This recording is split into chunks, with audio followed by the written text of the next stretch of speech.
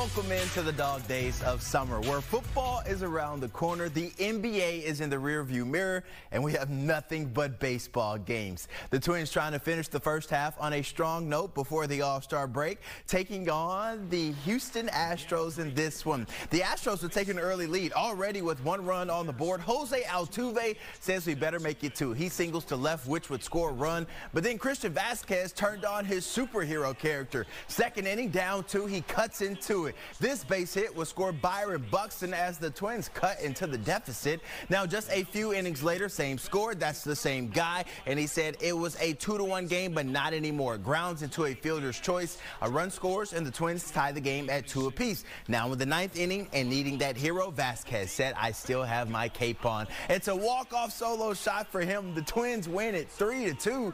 Let's hear what the hero had to say after the game. It's fun, every win matters, and now, we finished the first half and we fought for the first place in this division, so it's a big win. I think everybody put something on the table to win the game. Everybody pitched well and from the pitchers, and it's fun, very fun. All right, so you saw the highlights. We heard from the team. Now let's talk about this, and none other than Henry Lake joins me right now from CCO Radio. Henry, I appreciate you taking your time to talk to me. So let's get right to it. Yep. Do the Twins have enough starting pitching to get them to the playoffs? We all know about Joe Ryan, Pablo Lopez, and the rest of the crew, but do you think that's enough to compete against the big dogs in the AL? All right, so now you're kind of more from one thing into a second thing. Do they have enough to get to the postseason? Yes. Okay. Do they have enough pitching to advance throughout the postseason? That's a totally different question. All right. So when I look at it, Joe Ryan, I believe, has been pitching at an all-star type level.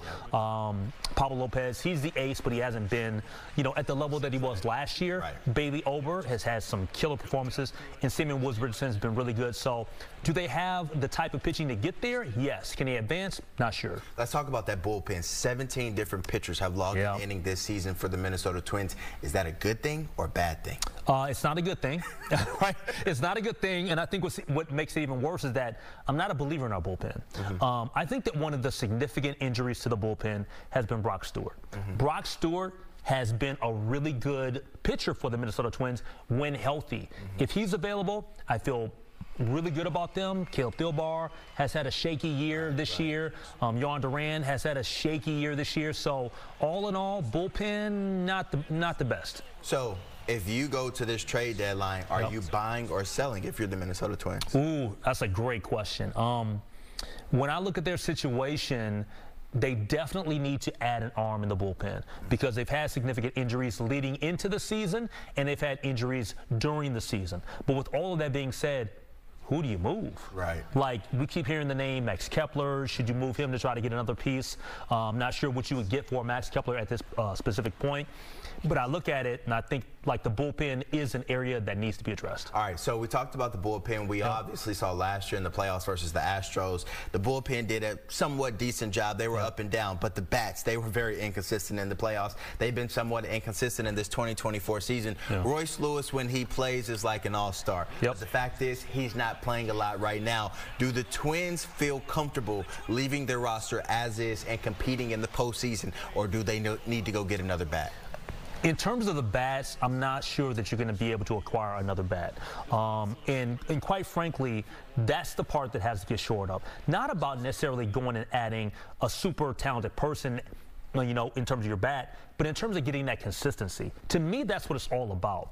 The reason why the Twins are, 5 games or 6 games out behind Cleveland is because of the inconsistency offensively. The pitching's been good enough. Like, you've gotten some surprise appearances from some certain guys in that starting rotation. So if you can consistently get it done, then I think that they'll be just fine. Willie Castro is leading the team in hits with 86. Is that a good or a bad thing for the Twins? Not good.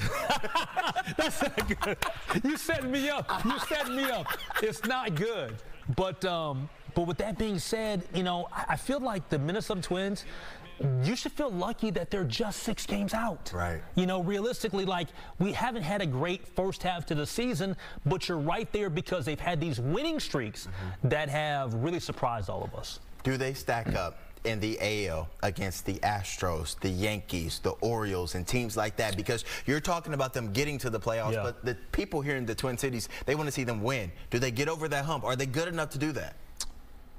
Can they get out of the first round? Yes. I think that they could get out of the first round. Can they advance and get to a World Series?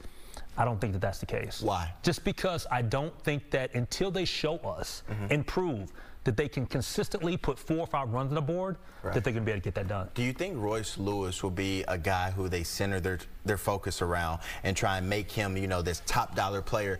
Or do you think with his health and the injuries that he sustained, do you think he's worth all that money? Well, I think that he's worth a lot of money. I think he's an unbelievably talented player. But the problem is, you brought it up, is his health. Like, how can you center him and make him the vocal point when you're not sure if he's going to be available, you know, the rest of the way? So at this particular time, I feel like when he's in there, clearly he's one of your better players. He's a benefit. But when he's not there, that's a massive hole. All right, it would be a shame for me not to mention Carlos Correa, headed back to his 3rd All-Star game, this time as a reserve. Last year, he was hitting .230. This season, .305. Thoughts on the shortstop? Yeah, he's been phenomenal. And the first 2 years here in Minnesota, first half of the season, not good. Then he turns it on in the second half of the season.